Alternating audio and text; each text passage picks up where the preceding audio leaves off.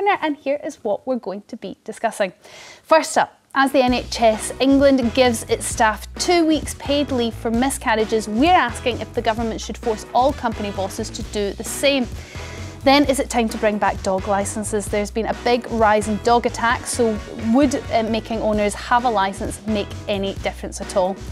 And should couples who have shared bank accounts, even if both parties are working, there can be a big difference in salaries, so should they just put everything in one joint bank account, or should they keep their finances separate?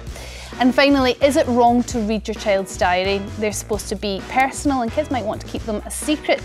So if you come across a diary, should you have a little look or leave well alone? Whatever your thoughts on any of our talking points today, the number is 0207 862 2222. That's 0207 862 2222. Calls from landlines may cost up to 16 pence per minute plus any call set-up fees, and calls from mobiles may cost considerably more. You can though send us a message.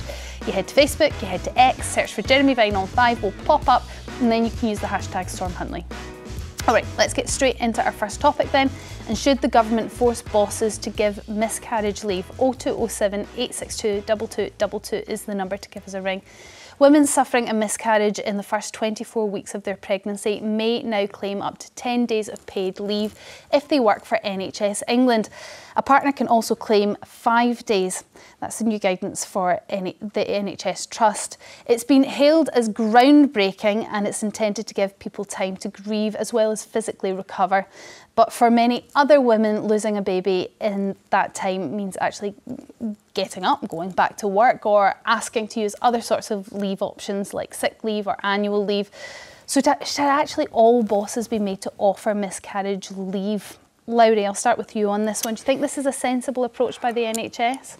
No, I'm afraid. I mean, it's such a difficult subject because I've never had a miscarriage that I've known about anyway, so I can't speak from that, knowledge of the kind of terrible loss of that.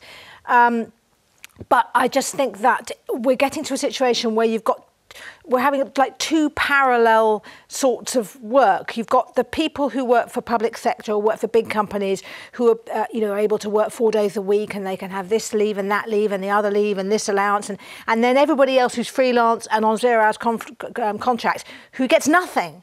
And so I suppose I come from the group of the freelancers, and we think, hang on a second, perhaps people should think about they've already got it quite well when you work for those big companies, and I think probably it's a bit much to ask. You should be entitled to compassionate leave, and that's absolutely fine, but I don't think you should have a legal responsibility as an employer to offer this. I mean, there's a cost of living crisis and businesses are feeling it as well, and this is just potentially an added cost.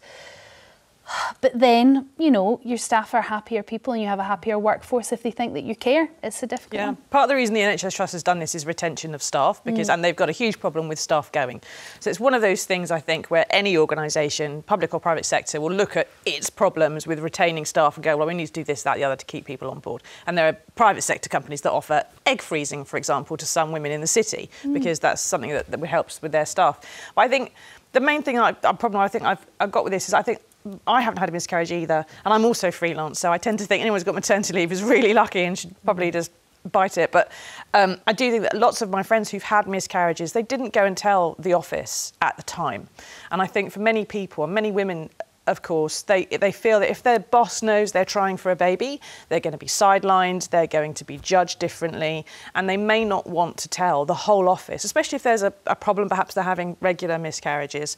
They're not going to want to discuss it with everybody all the time, and therefore having miscarriage leave is something you do have to discuss with people that you might not want to discuss it with, if not the whole office, but at least your boss. And I think in those circumstances, there'll be some women who'll say, do you know what, I'm going to take my normal week's sick leave that I can get anyway and just say I'm sick, or have a doctor's note a bit longer. And I don't think every woman who's had a miscarriage is going to want to announce it. Interesting. OK, let's bring in Vicky Robinson, the Deputy Director of Miscarriage Association. Vicky, you've campaigned for rights like this. Explain why it's necessary. We do, just to pick up on what Susie said there, actually, about it being a voluntary thing. Of course it's voluntary, but, we do want it to be available to all women if they want to take it. Pregnancy loss happens to 1 in 4 pregnancies. It can be a really distressing experience for people, both emotionally and physically. It can be really traumatic. It often involves very physical experiences or surgery. having the right to be able to take leave and supported leave from work can make that, you know, it's not going to make the experience better for people in that respect, but having that acknowledgement that they're going through a significant and possibly traumatic event, being supported to be able to take time off to start that recovery and their grieving process if they see it as a bereavement is so important. So we're really pleased to see this. And to go back to your original question, yes, we do think it's something that all employers should offer. But when you're talking about 1 in 4 pregnancies end in miscarriage, that is a huge number. So this is potentially a huge amount of leave that businesses that could be struggling at the moment that are going to have to cover. And we're talking about miscarriages that may have happened in week 5, week 6, pretty early on. Some of these miscarriages happen and women don't even know that that's what's happened. So does that really need 2 weeks off? Well, we don't want to put, you know, grief into a league table. People will feel differently about their loss. It's a very individual experience. Some people will want leave. Some people won't want to take leave. They might want to go back to work because they find it a supportive environment. And yes, there is a cost to business. There always is. But I would equally say, you know, can businesses afford not to do this? There's a piece of research out that shows that 24% of people who have been through a loss and who didn't feel supported ended up leaving that employer. People who are supported to take time off and feel supported to return to work end up taking less time off overall. They're able to work at their usual levels. They're more loyal to the company. You know, there's a cost, but there, you know, there is also a benefit to doing that as well. So I would argue that, you know, there's a potential that companies can't afford not to do this. Vicky, stay with us. I just want to take some calls. Valerie from London, what's your thoughts on miscarriage leave? Do you think this sounds like a good idea? No, I don't. I mean, I feel really sorry for women that have a miscarriage, but, you know, they want time off for that and for the menopause and for things, and they wonder why they don't get the same wage packet as a man. Well, they don't get the same wage packet as a man for lots of different reasons, and I don't think it's because of now a new introduction of miscarriage leave. But I hear your point. You think that potentially this will be another reason for an employer not to employ a woman over a man? Absolutely, I do. I'm going to put your point to Vicky, because I think a lot of people will be feeling that way at home. Vicky, what about that criticism that actually you're only giving employers more reason not to employ women of childbearing years? I think it's a reasonable point, but I think we need cultural change. You know, Susie alluded to this earlier as well about people often don't feel able to disclose their pregnancy at work. Well, we shouldn't have a situation where people feel that they have to hide a pregnancy or a loss at work. People shouldn't be discriminated against because they are of childbearing age or wish to start a family. You know, we need to start treating women with the respect that they deserve in the workplace and the equity that they should have with men already. It's a whole, you know, it's not just about miscarriage leave. It's about that cultural change that recognises a woman's worth in the workplace. Valerie, do you think that might be missing? Wait a minute, what about the menopause? I mean, every woman gets that, but they want the window shut, they want to have time off. I mean, they want all these concessions, which are, you know, it's not fair on the bosses, I don't think. Valerie, I mean, it's a fair point you make, and definitely putting that in with women's health is absolutely valid, but it is a slightly different debate to be had. I suppose when it comes to miscarriage, you're dealing with a grief, a loss potentially. If you've really struggled to get pregnant, maybe you've went through IVF, which I believe is a very traumatic experience, and then you've lost that baby, even if it is in week 5, perhaps you do need that time, and you need your boss to know that it's actually compassionate leave, not just sick leave. There's an emotional and mental element to it, you know, in order for your process back into work to be smoother. Is that not fair? Yes, I agree. I mean, I think it must be devastating, but I can't blame a boss for not employing somebody that could have a baby, because this can happen and it affects his business and the other people in the office and whatever. So would you be against maternity leave then, Valerie? I mean, we do get it, there's statutory maternity leave, but do you think that's wrong too? No, I think it's right, but I don't think it's fair on the bosses. Okay. I mean, that's another reason for not employing women of childbearing age.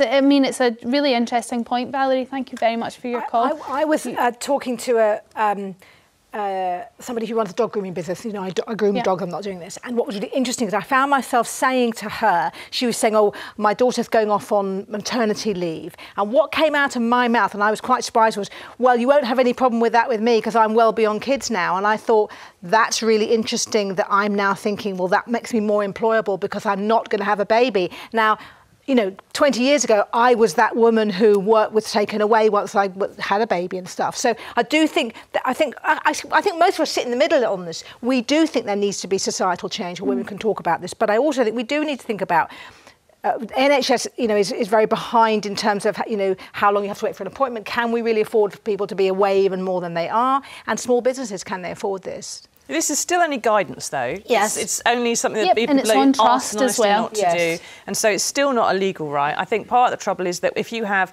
normal sick leave for your miscarriage, you don't tell someone, and then you want miscarriage leave, it would actually be protected under employment legislation if it was available to you, and that would make a difference to your future employment and so on and so forth. But I'm really annoyed to some extent, not at Valerie, but at the kind of things that must have informed what she was thinking, that what women want or what women need because of our health needs, whether it's menopause or childbirth or something, or miscarriage or something else, is making everything complicated for the poor men, right? The men are very lucky. They don't have any of that stuff. Well, making things complicated for bosses, and bosses could be men and women, but they're predominantly men. But men are very lucky. They don't have lots of that stuff. This miscarriage thing does affect partners too, and they could also have some time off. But I don't think that what we need to function well and healthily in society should be seen as a complication and like trying to bring down business and other problems. It should be that we are just part of society, and in the same way you have to cater for men's needs, cater for women that just have different needs. You know, we're not the complication. It is a complication if you've now got to cover that person's job for 2 weeks. That's a practical complication that a business faces. Well, men have their own complications, you know, because they think with what's in their trousers. We don't tend to do that. OK, that doesn't necessarily need time off, though. Kelly, of course, there's a lot of problems in the offices. Yes, but you would hope. Kelly from Manchester, what's your thoughts on miscarriage leave? Yeah. I think there should be, maybe not companies forced into giving 2 weeks, but I think that there should be an element of compassionate leave allowed. I suffered a miscarriage. Mine was a caesarean ectopic pregnancy. It was quite traumatic at 9 weeks. I was just in the process of starting a new job. I had to continue on even though the whole miscarriage the process was still ongoing. So I was going into my new job as a teacher, going through the induction process and so on. And the day after, I was having to go into hospital to have the remains of the baby removed. So it's quite a traumatic experience. And I think if you're lucky enough to be employed and your employer actually understands that process and can say, well, yeah, even if, you know, you take as much time as you need, we will put a time limit on it.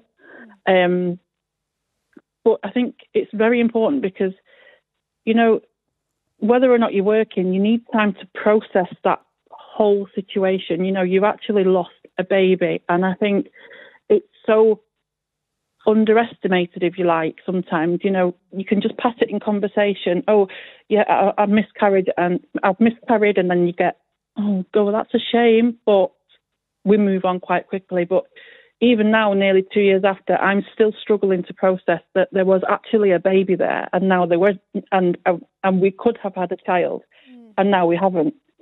So it would have been our fourth child. So obviously, I've got 3, and I do often think it's a very, very funny thing to have to cope with, anyway. So when they introduced the certificate that just a couple of weeks ago. That you actually can get from the Department of Health, which actually justifies that, yes, there was a baby, and here it is on paper. That makes it easier, beg your pardon, to process the actual loss. You've actually got evidence in front of you, because otherwise there wasn't. So, yes, I do feel that employers regardless of... I'm really glad that the way things are going will help women in the future perhaps go through the horrible experience that you had. I mean, an ectopic pregnancy and having to go through that kind of surgery, physically it's very demanding on your body, but mentally, as you've explained, must be incredibly traumatic.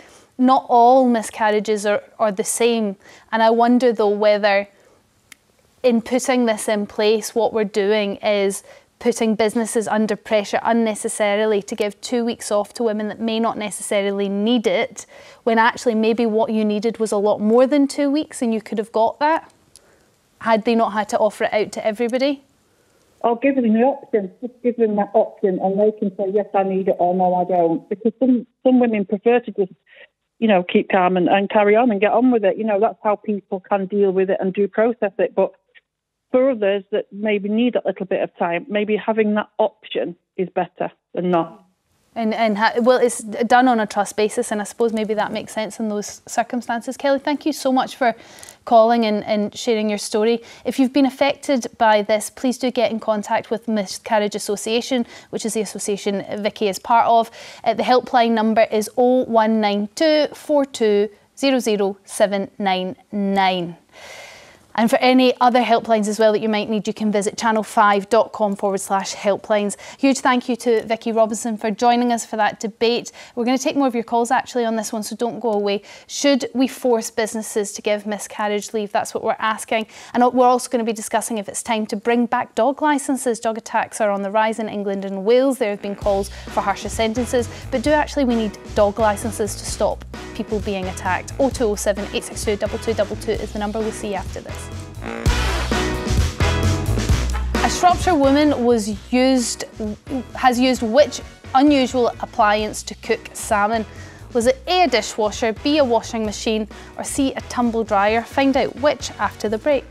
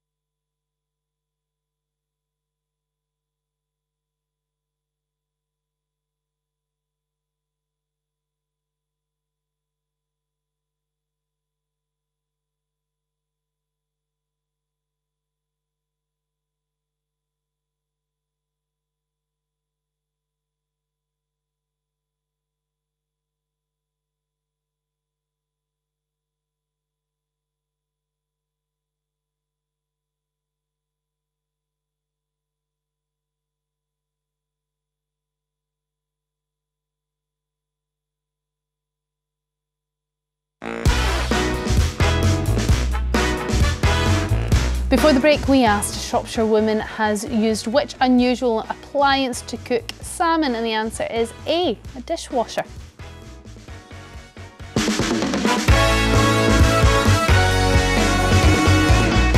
Plates would smell, wouldn't they, afterwards? You'd have to put it on again. Put it in the tumble dryer, it'd be in all your knickers.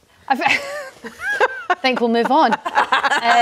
Welcome back. Now we're going to take more of your calls on this. Should the government be forcing bosses to give miscarriage leave? 0207 862 2222 is the number to give us a ring. The NHS have already said they're going to start doing it. It's guidance. It's going to be done on trust. So we're asking whether this should be rolled out across the rest of the country. Julia in Devon, you're up first. What's your thoughts? Do you think this is a good idea? Yes, I do. I'm sorry, I'm a bit emotional about this. Yeah, I'm nearly 70 now, but I've had 7 miscarriages. And from the minute I knew I was pregnant, they were my child. And people seem to forget it's a death. Even now, I cry about them. My husband and I have a special thing every spring. We have daffodils in a certain place in the house, which is for all our children. Oh, Julia. People need to remember that it is a death. Even now, I think my eldest would have been 50, and I think, what would they be doing now? What would they be like? Julia, can I ask, at what stage was the miscarriage or the miscarriages? Some early, very early. Some of them were very early. Okay, and some of them a bit later? Yeah, I mean, you've been pregnant before. You know you're pregnant. That's your child. Yeah, but Julia, I mean, I think every woman is different, and that's why this discussion is difficult, because I have also, I would say it was losing a pregnancy rather than a miscarriage very early on. I think it was 5 weeks.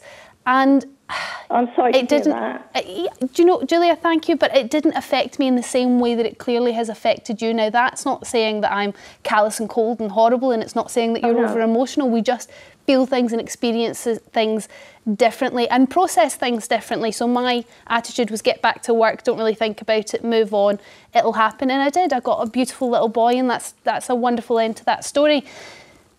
And I suppose that's the difficulty where something like miscarriage leave comes into it, because every woman is different, and I wouldn't have needed that 2 weeks, but you clearly did. So should we not have compassionate leave where you could go to your doctor and say, I'm really struggling with this loss. Physically I'm struggling, mentally I'm struggling, and I need compassionate leave or sick leave, and the doctor could then send a letter. These processes are already in place. So I suppose the argument may be that this is already happening, just in a less formal way. But even that leave, it's down to the individual, isn't it? They can offer you the leave, but if you don't want to take it, you can do that.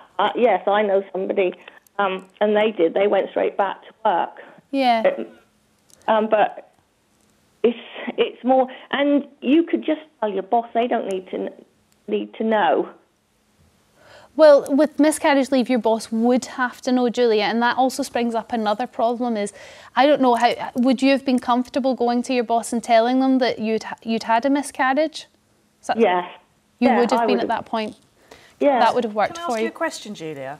If you'd had, I'm sorry for your loss, and I know a little bit about what it must have been like, because some of the nuclear veteran widows that I talk to a lot when I'm talking to about the veterans of the nuclear tests, they've had multiple miscarriages, and I can remember talking to a lady in her 70s who just burst into tears and still weeping for the 6 babies she'd lost many decades earlier. So I understand it a little bit, but do you feel that if you'd had some compassionate leave at the time, I don't know if you were working or not, but if you'd had some time when those miscarriages occurred, that today, now you're nearly 70, you might be a little bit more I don't know what the right word is, but a little bit more able to accept or process, or to have had that time so that the grief perhaps wouldn't be quite so raw as it obviously still is in your case? Maybe. Maybe things have changed over the years. I mean, when I had my first miscarriage, I mean, people, it wasn't a baby. you could, try again. I mean, I went to my mum in tears and she just pushed me away. Oh. And stop it. I know. There were very different attitudes in those days, weren't there? Julia, I've got somebody in my family who had a stillbirth at full term and wasn't even shown the baby. Was just told, it's monstrous, kind of take it away. And no funeral or anything like we'd have now today. Yeah. I know somebody who miscarried and her mother said, well, let's not dwell on, unhappy thoughts. That was the only thing that was said. Like, just put that behind you, move on. That's now. But now hearing this, the NHS might have got this right. Maybe this is something that has to change in order for us to accept that miscarriage is a part of life. Miscarriage is a tough thing for everyone to go through, partners as well, and that we need to allow people that process to grieve. Potentially the way I dealt with the pregnancy loss was unhealthy. I don't know. Well, I think particularly if you've had one loss and there's not maybe a chronic problem that's going to have many losses, that may be exactly the right thing for you to do. And the person in my family who lost the baby just the next thing to do is, I need to go and get pregnant again, and that's what will fix it. And did, and that was fine. But I think if you've got a problem where you're having repeated losses, then you probably need more time towards the end of those processes as it gets repeated. And each one would be more and more difficult, and how long it took you to get pregnant and try. Julia, thank you so much for calling up and just showing how long these effects can last. Thank you. Sarah, sorry. Go on, Julia. That I did end up, I've got a beautiful son and a beautiful daughter. I didn't want to ask, but that's just made my day. Julia, thank you. Sarah from Hertfordshire, what's your story? Do you have a story? Sarah. Oh, yes. Hiya. I'm a salon owner and I've got 3 children. I had a 4th child. He passed away when he was 16. The government didn't give me any support then because I was self-employed. So I just feel, and being a small business owner, I don't think we should have this. For me, I just feel like it's down to the individual. Me as a boss, if one of my girls comes to me and said, this is what I'm going through, I'd be like, pack your bags, go home, let's sort this out. The lady beforehand, bless her, she's gone through such a lot. 2 weeks isn't going to mend you. You need to be able to talk to someone. Maybe the NHS needs to provide more counselling or support for ladies going through these losses, rather than, 2 weeks off to think about and mend from what you're going through. That's no time. I feel you need extra support to deal with how you're dealing with the miscarriage. I hear what you're saying, Sarah. I think it might be very difficult for the NHS to provide that for their staff, because they can't even provide it for us. The waiting list for mental health treatment are incredibly long at the moment, and there's been all sorts of stories coming out about that. They don't seem to have the resources. It's interesting you've suffered such a tragic loss yourself, and you would be incredibly compassionate with your employees. I think the problem is, Sarah, that not all bosses would be. Not all bosses would understand the impact that a miscarriage can have. I really also, I've come across staff members that would take the mickey with something like that, which I know that it's a trust issue with having staff, but I feel that if it was a rule that you have to give it, I feel that some people would take advantage of it, which isn't good. Me, myself, when I suffered when I lost my son, we had to pay privately to have counselling. And if I hadn't had that counselling, I don't know how I would have got through, because the doctor just gave me pills that I'd probably be addicted to now, and said, get on your merry way, and turned around to my husband and said, can you hide them from her, just to make sure I wouldn't kill myself. Oh, Sarah, that's horrible. But I'm glad that you managed. I mean, I understand you had to pay for it privately. I'm glad you managed to get the therapy that was needed. There's quite a few things that you brought up there. And part of that is the fact that you're a small business owner, you're self-employed, meaning that you don't get very much government help, something Lowri brought up earlier. This may be something that rather than businesses have to pay for, that the government has to pay for. Which is not, there's no free money, that's us. It's taxpayers, that's all of us. Taxpayers' money, yeah. I think the calls we've had today have made me change my mind slightly, in the fact that maybe 2 weeks isn't very much. No. And maybe we do need to offer it I just still do feel, though, as you know, Sarah was saying, there is becoming a kind of two-tier system of some of us who are freelance, who get no maternity, no nothing, 0 hours contract, you know, and then some people in, you know, get every kind of leave and allowance, and you know, and that doesn't feel fair somehow. I think almost if you did legislate, then there would just be more and more women who have to go freelance without those rights in order to try and keep working, because it just gets to the point where bosses were not going to recruit women. I mean, none of us. Which it ends up full cycle then, saying you're very much reliant on your partner. I do think, though, that some of the things like you said that the callers have mentioned, I think you have to be able to say that miscarriages is something that can be protected in law, for example, at industrial tribunals. So you can't, you can claim that as perhaps part of a constructive dismissal or something, and that you have to have some of these rights protected. You know, if you could, for example, if someone is taking the mick out of someone at work who's had miscarriages, which is horrific, by the way, you know, that becomes part of it. I thought that was originally what Sarah was saying. I think actually she's talking about people taking the mick out the system. So if it was enshrined in law, people would be taking the mick, as in saying they had miscarriages when perhaps they didn't, or saying they had miscarriages and it affected them more than it actually did. Sarah, and as a small business owner, I imagine that would be a great concern. I'm so sorry for your loss. I feel like I'm saying that to everyone, but there's such tragic stories we're hearing. Thank you so much for sharing them, and also as a small business owner sharing your opinion on this. Debbie from Derbyshire, what's your thoughts on miscarriage leave? I mean, it is going to be difficult for small businesses. Well, it is, but I'm an NHS doctor, and a little while, well, I've had 2 miscarriages whilst working in the NHS, and I've been in the NHS since 1998. And my worst experience was working on some gynae.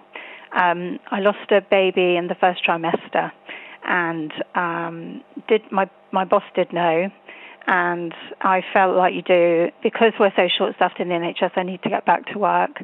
But my first rotas they immediately put me back on for the following week was gynae assessment unit, which is where I'm permanently counselling women who have just miscarried. And so I'm sat there, having lost my baby, still body not fully recovered, telling them, in some ways, perhaps in a good way, in that I can understand where they're coming from, saying, you know, if you're like me, I see a positive pregnancy test and my child's virtually going off to school. You know, I don't see it as an embryo, it's a baby, and that's it.